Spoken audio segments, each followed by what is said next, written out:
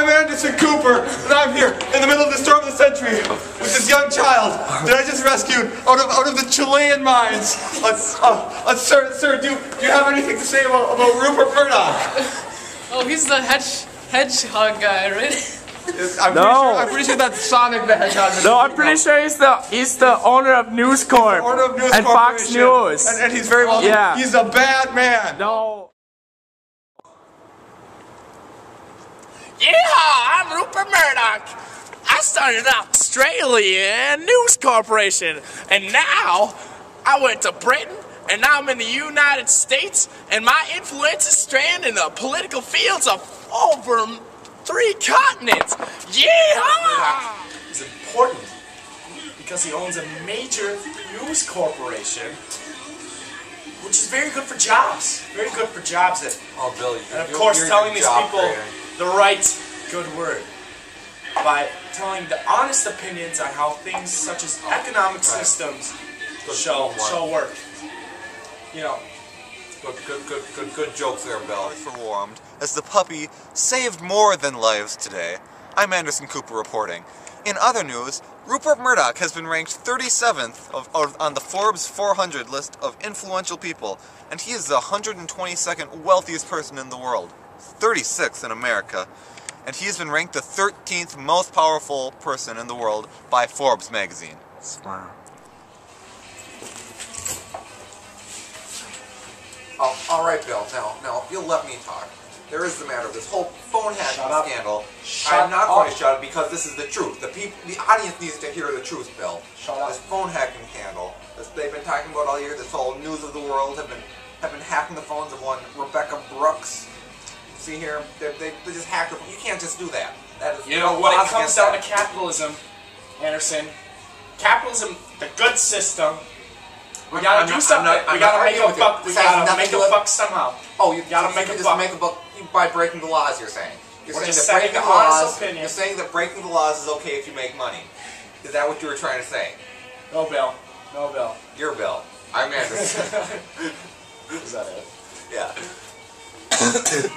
Why you? You're shut up! No! Shut up! The facts state! Shut up! The facts state! Shut up! Oh, Bill, look at the stars! Look at the stars, Bill! Oh my! Aren't they magnificent? No, it really makes me realize that our differences are so slight in the grand scheme of things. I guess so.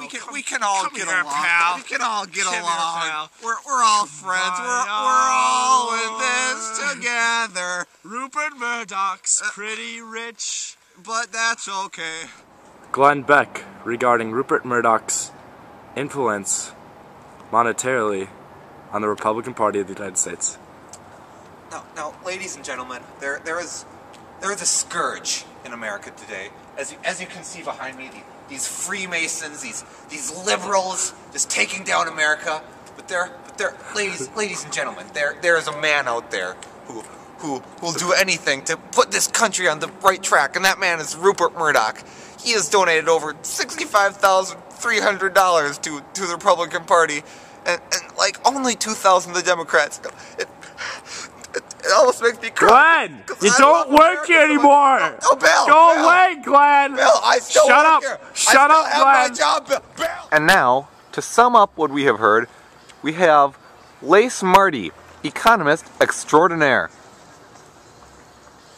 All right, class. Maybe you looked at chapter 3 in your book, but it talks about Rupert Murdoch, and Rupert Murdoch, he's a different kind of guy. But you know, I'm gonna be nice because this whole page is 10 pages full of Rupert Murdoch in your book, but it's nonsense. You gotta cut the crap. So I'm gonna give you three reasons as to why Rupert Murdoch's important. Number one, he started News Corp, which spreads influences on economic systems around the world.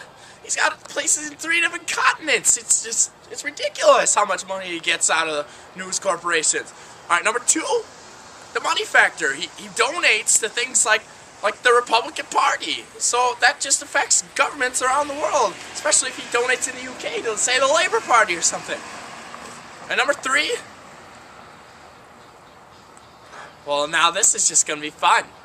Okay, that's good.